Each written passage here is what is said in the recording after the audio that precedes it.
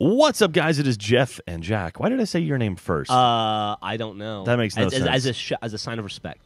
That's respect. Okay, sure.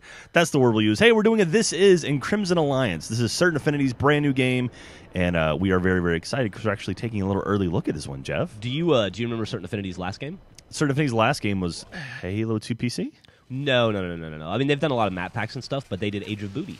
Oh, did they? Yeah, great nice. game. Great game. Yeah, that was a good game. Yep. I did not know that. I was all about that game. But yeah, we love Certain Affinity. These guys are based out of here, out of Austin, actually. They're not out of here. They're not in our office. They have their own office. I'm sure it's lovely. One would assume they have their own office. But yeah, so this game is coming out next week, actually. It's what, September something? 7th, I believe. Yeah, so it's going to be coming out on the 7th. And we got an early look at it because they're awesome. And they actually announced Crimson Alliance at RTX this year, which was our big fan event. That's true, they did. And so we're very, very proud to actually show this game to you guys, and we're very, very happy for them to actually have it out. It's almost like we made it ourselves and not them. Yes. Almost like it's our game, and they're just taking credit for it. Well, in this case, I'm going to go ahead and let them have the credit for it. Okay, that's fine. All right, so so the game is it's like an action RPG, kind of like Gauntlet meets what are they, like Diablo, Torchlight, that kind of thing. Yeah, like top down dungeon crawler. It's a lot of fun. There's 3 different classes you can pick from. There's the mercenary, the wizard, and the assassin. And I'm going to guess you picked wizard. I picked wizard. Yeah, I'm ranged. You've got wizard all over you. What does that mean? It's just written all over you. You're a wizardy kind of guy. You've got wizard all over you. That sounds terrible. But yeah, so I like the ranged and like DPS type classes. I'm not a get up close and stab someone type. That's person. when you assume the fetal position, right? Yes, that's when I start crying and sucking on my thumb.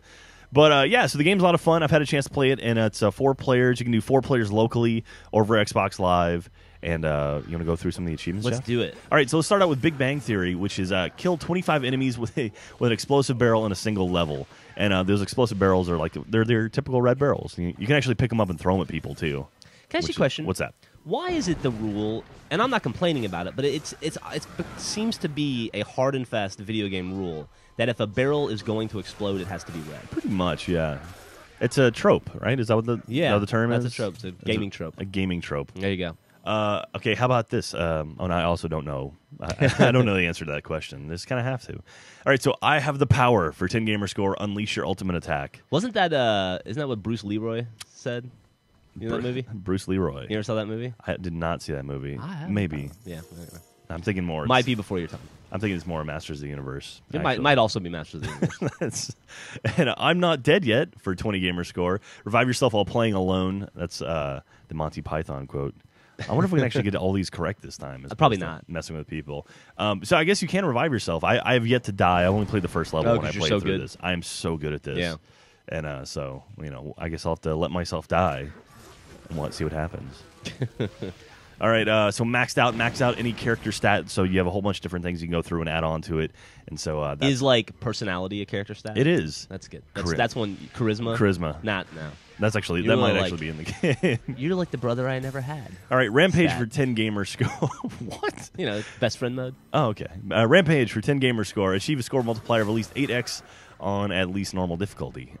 Yeah. So basically, as you kill people, like your score multiplier increases, and so as long as you don't get hit, that will keep going up. Okay. So you have to just let it keep going and going and going. Like this video. Ouch. All right, Horny Devil. So these next few are all these are going to be like your sort of playthrough, your progression ones. So defeat Gasha Dukuro. Dude, that was Gasha Dokuro. That was fun to watch. Gasha Dokuro, the Death Knight. Gasha Dokuro. This is called G. Call him defeat G, the Death Knight. Who would name their kid Gasha Dokuro?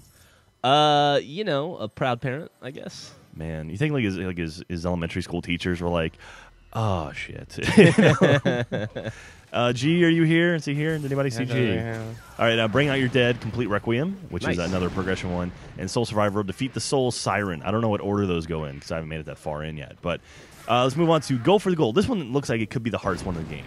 Earn a gold medal or better in every main campaign level on at least normal difficulty. So this is the only difficulty-based sort of achievement in the game. Yeah, there's no defeat the game on hard or anything like that. But there is this. So basically, you get points based on how quick you go, how much damage you take, and how much damage you give out. Okay. And it'll score you based on that. So it's like a matter of moving through quick and how you use your class and stuff like that. So It's not easy. I think I got a bronze on my first attempt through. So, but I was also going really slow, looking for secret areas, stuff like that. And then three-peat, earn a gold medal on the Fall of Bison with each character class. So you've got to do it at least 3 times. Isn't three-peat? Isn't that trademarked?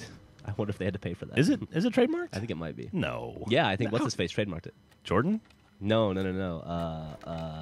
Pippin? The announcer. What's Michael his name? Buffer? Yes, Michael Buffer. No. Who? The guy that was had the sex scandal and was biting people. Marv Albert? Yeah. God, why do I know that? Why wouldn't you know that? You know your sex scandals. I do, clearly. All right, so Soul Hoarder for 20 gamer score. Find and collect all 33 soul anchors. And those will give you boosts and stuff, like special things. Is that they're gonna be for hidden when the game. you go soul sailing? Yeah. If you want to, like when you're done for the night, you throw your soul anchor down. Yeah. And you take a soul nap. Do some soul fishing, maybe. Eat some soul food with your soul fish. Hey-o. All right, special delivery for 20 gamer scores to be our last one. Carried the present out of Palace of Death on at least hard difficulty. So, oh shit, I was wrong. There's another difficulty. Yeah, so this one, it sounds like it's going to be like the gnome achievement. Or it wasn't an achievement. Or I guess it was an achievement. It was. Noam Chomsky achievement. Yeah, the Noam Chomsky one. So it looks like you have to carry something out of the Palace of Death, which sounds like a lovely place to visit this time of year. It's probably the weather there is probably a little bit nicer than it is in Austin right now. But anyway, that's all of the achievements in Crimson Alliance. The game's coming out next week, or is out depending on when you're watching this video, and it's fantastic. Like I've played it a little bit. I'm looking forward to playing it some more. It's very pretty. It is. But gorgeous game. Check out achievementhunter.com. We're going to be doing all kinds of guides for this game and showing it off, and doing streaming, and I'm sure we'll do giveaways and other fun stuff like that. So anyway, hope you enjoyed it, and I know I enjoyed it. Jack, I've had a lovely time. I've had a lovely time too, Jeffrey. Yeah. All right, have a good day.